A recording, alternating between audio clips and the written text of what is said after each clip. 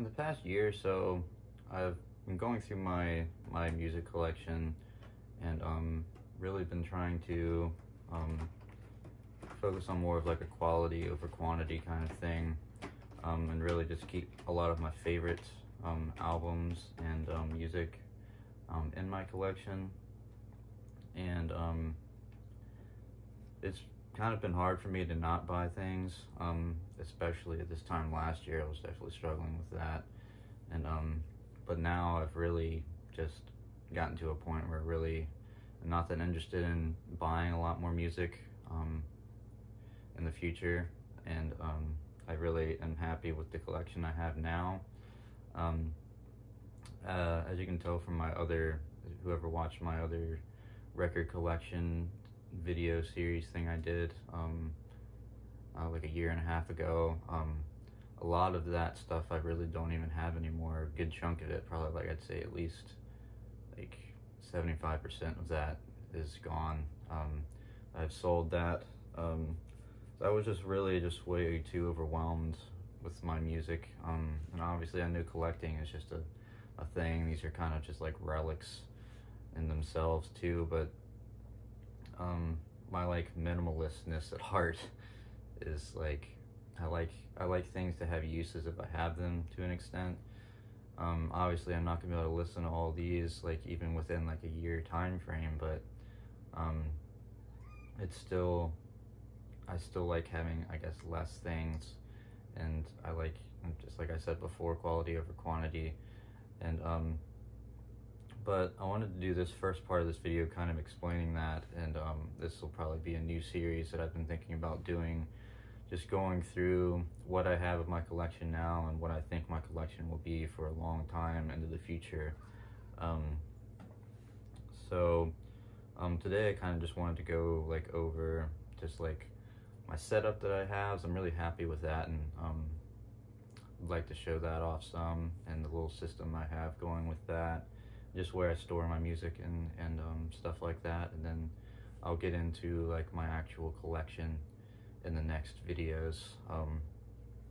So yeah, I'm gonna go ahead and pick the camera up here and show you what I have going on with my setup.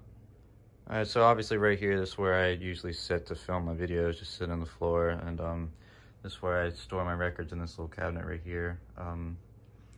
And then over here is where I have my cassettes sitting on this. I guess it was my dad's old CD like shelf thing that he used to use, but I thought it would be good just to put cassettes, so I already had something for CDs. This just seeing these sitting here is like really like satisfying to me. I really like that. Then up here on top of this table here, I've got my turntable and the cassette deck right there below it. I like having this set up right here like this, because I can sit right here and flip the record over and or flip the cassette over, and yeah, I'd really like that. And I have the record brush. I was just listening to something, so that's why it's sitting right there, but usually store that right there. And then I have my speaker right here, and then the other one's down over there. And let me kind of get back up in here a little bit. I have this CD like player that I've had since I was a little kid, if I want to like listen to CDs on headphones.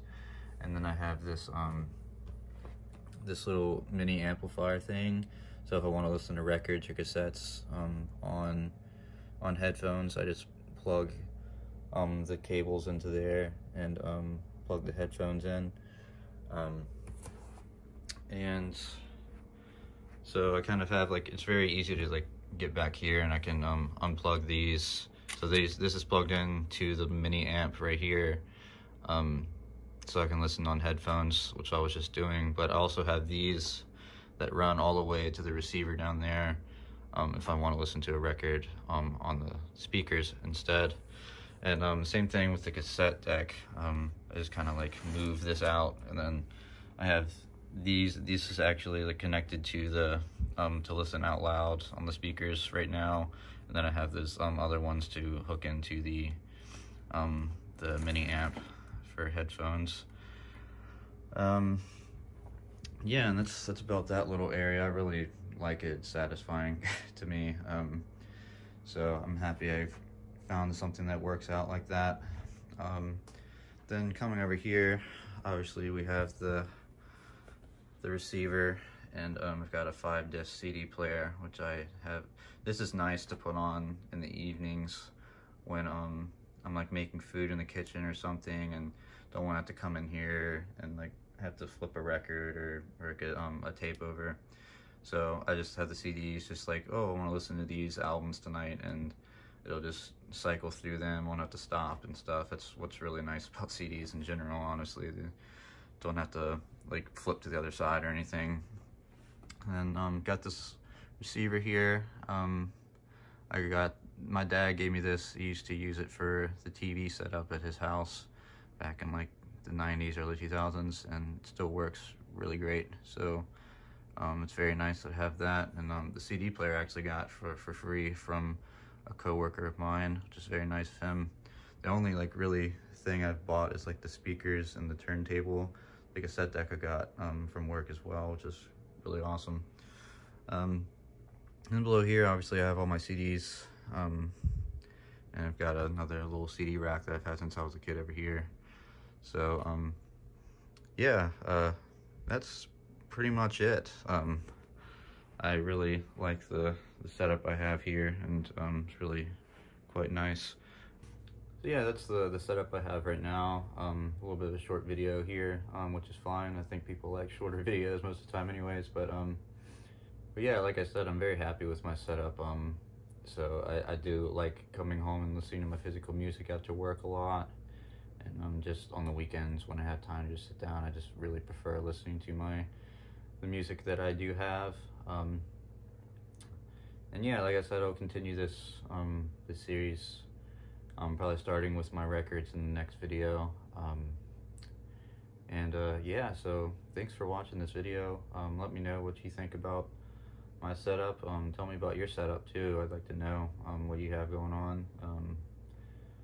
Always fun things to talk about. So yeah, want to talk about my friends here. I'll put their stuff on the screen of doing this my past few videos, and I'll plan on continuing to do it. Got my friend Sophie that makes great digital cat art, and then my friend who does has a record label that is like a bunch of dark music, black metal, dungeon synth, industrial, all stuff like that. So definitely support them if you can, and I'll see you guys in the next video.